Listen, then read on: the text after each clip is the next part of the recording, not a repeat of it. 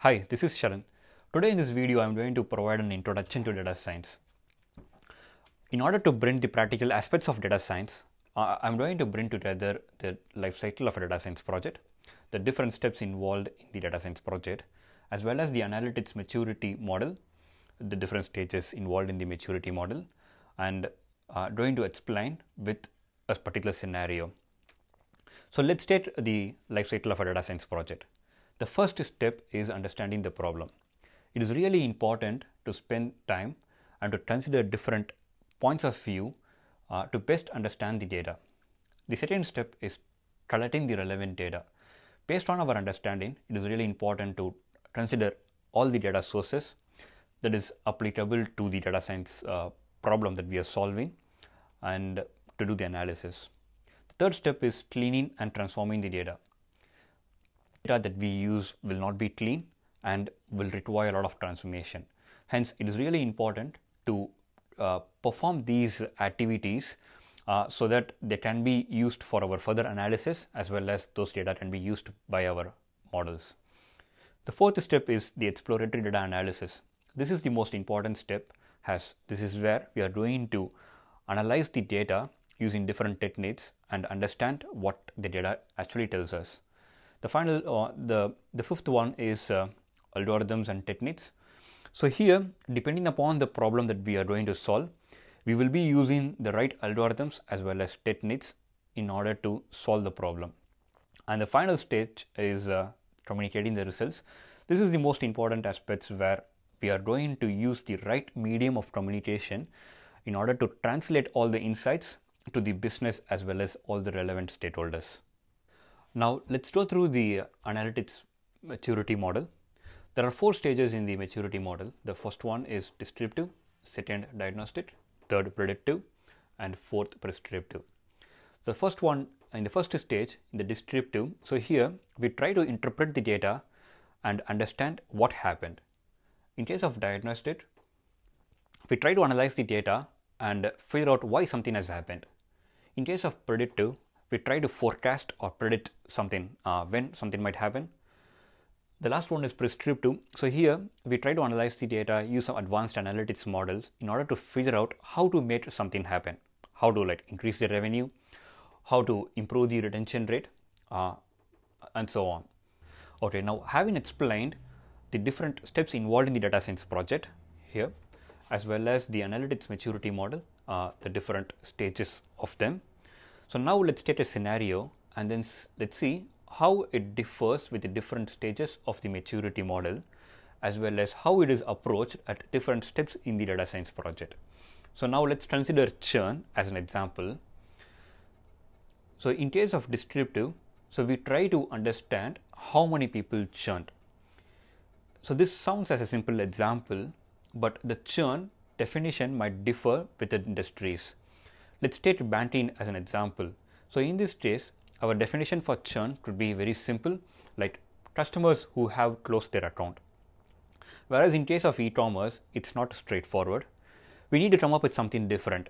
Like for example, customers who have had at least 5 transactions, but haven't done any transaction in the last 3 months. So we need to understand the scenario and come up with the definition. So that's the descriptive analytics. So here we do not go through different steps, whereas we try to understand the definition and solve for the problem by directly querying the data or getting the results from the data. So in this case, the best form of visualization is heat map. So we can use a heat map to understand how the customers are churning across different months in the year or different days across the week.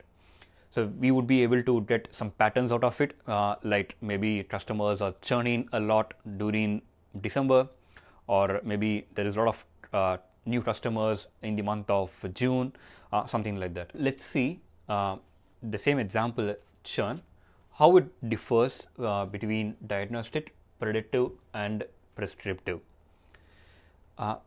For all these different stages, there isn't much difference between the different steps involved in the data science project, and hence you see me combining them together. The only place where there would be a difference would be here, the step 5, the algorithms and techniques.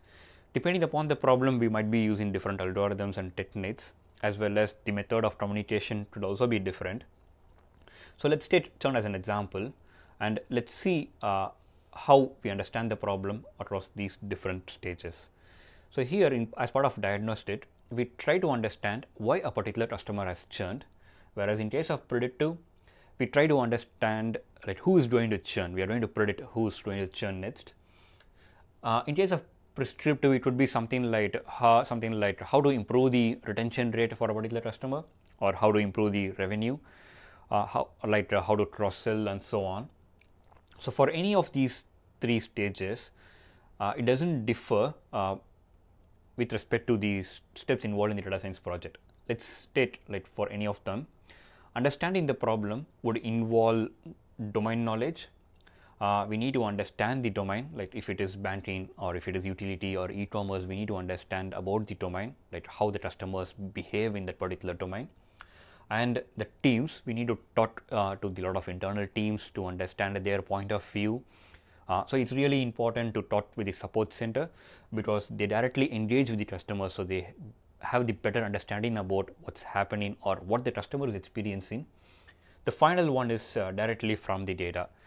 So in spite of getting the inputs from our domain knowledge or from the different teams involved in the project, it is really important to have no bias, whereas to explore the data and understand what the data is actually telling us. The second step is collecting the data. So based on all the inputs that we have got here, it is really important to identify all the required data sources. In a practical example, the data might reside in different systems. For example, if we take maybe e-commerce as an example, the billing might be a separate system, whereas customer interactions, compliance might be a separate system. And there could be some external data as well, as like social media, Twitter, Facebook, all the comments. So it's really important to understand the different data sources that is involved, and depending upon the problem, which sources is really important for us. So collecting the data would involve identifying every single data that is required and using them for our analysis. The third step is cleaning and transforming the data. The data is not as clean as it can be directly used, so it would have a lot of issues like missing values, duplicates. So in case of missing values, depending upon the extent of it, we can come up with a solution. We can just ignore all the missing values records by just deleting them, or in some cases we can replace the missing values with a mean or a median, depending upon like what it is and how important it is. In case of duplicates, maybe we have to ignore all the duplicates. There could be some inconsistency. A best example is date. Date across different systems could be in different formats, so we need to ensure that there is no inconsistency. And aggregation. So in some cases, like maybe transactional data, like number of transactions or the transaction amount, we might have to do some kind of aggregation in order to suit the problem that we are trying to solve. So these are all the transformations and cleaning activity that might be required for our analysis. The next step is exploratory analysis. So this is really important to better understand the data. Some of the techniques that are commonly used to better understand the data are something like summary stats. This is very quick. We can get a good understanding about the different attributes, how it is being distributed, and what's happening for each one of them. And the other techniques would be bivariable as well as multivariable analysis. So here we try to combine 2 attributes or more than 2 attributes to see how they work, like when we combine them and then analyze them together. For example, if we take maybe churn as an example, we can try to understand how age of a particular customer as well as the number of transactions of the particular customers could impact the churn.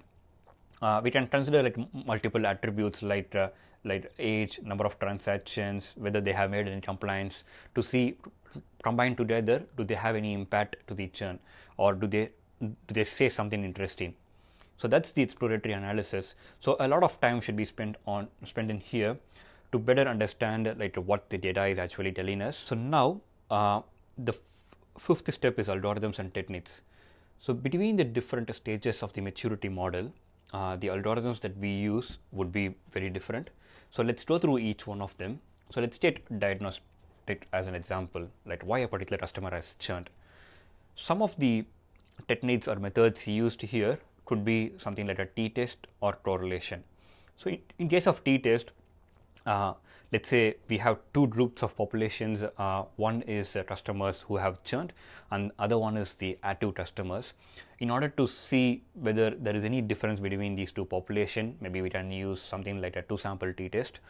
Or in case of correlation, we can identify different attributes such as number of complaints made by a customer as well as their churn behavior to see if there is any correlation. Like as the number of complaints increases, is there any correlation to the churn, or if there is a particular complaint, like maybe complaints related to refund, does it have higher propensity for the customers to churn? So these are all the techniques that just a very few techniques that could help us in the diagnostic analysis. And the second one is predictive. So here we are going to predict who's going to churn. So some of the algorithms that can be used would be like logistic or linear regression. So in case of logistic, we try to predict whether a particular customer is going to churn or not. So it's kind of 0 and 1. So in case of linear regression, we can still use a regression algorithm. So we would be predicting something like a propensity of a particular customer to churn. So it will be a probability store. So how likely a particular customer can churn. So this could be something like a risk store. So could help organizations to understand who are all the customers who are at risk of churning off.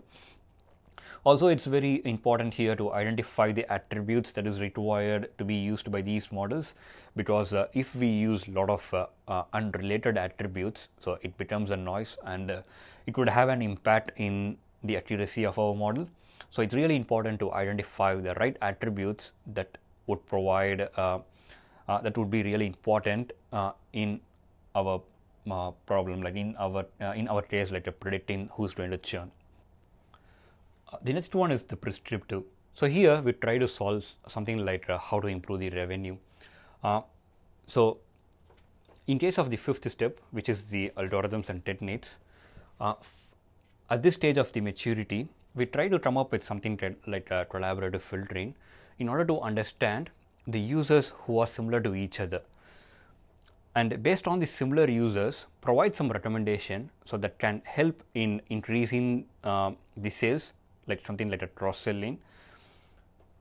Maybe I would be explaining about this particular method in a separate video. So one of the the advantages of this method is it helps in improving the revenue. So there is some case studies like Amazon generates 35% of their sales based on the recommendations that they provide to the customers. So these are all some of the really interesting use cases where using the data you can provide like a very good recommendation that could make the customers like improve their engagement or increase the spending.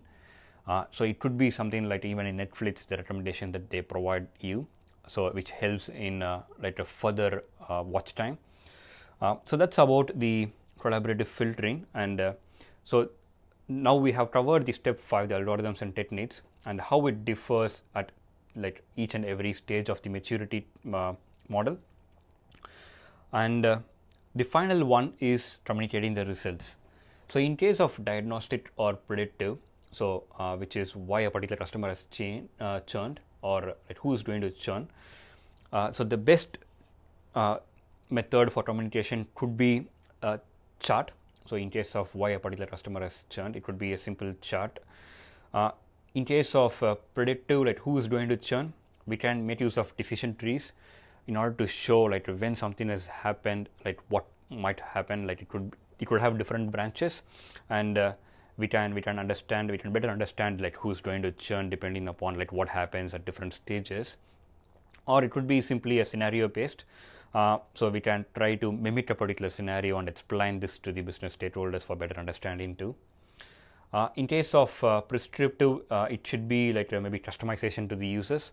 So here there is no visualizations to the business stakeholders as such, but we try to use all these recommendations and store it in a maybe database table, and then use it for customization in the website or like whatever medium which is being used for the interaction with the customers.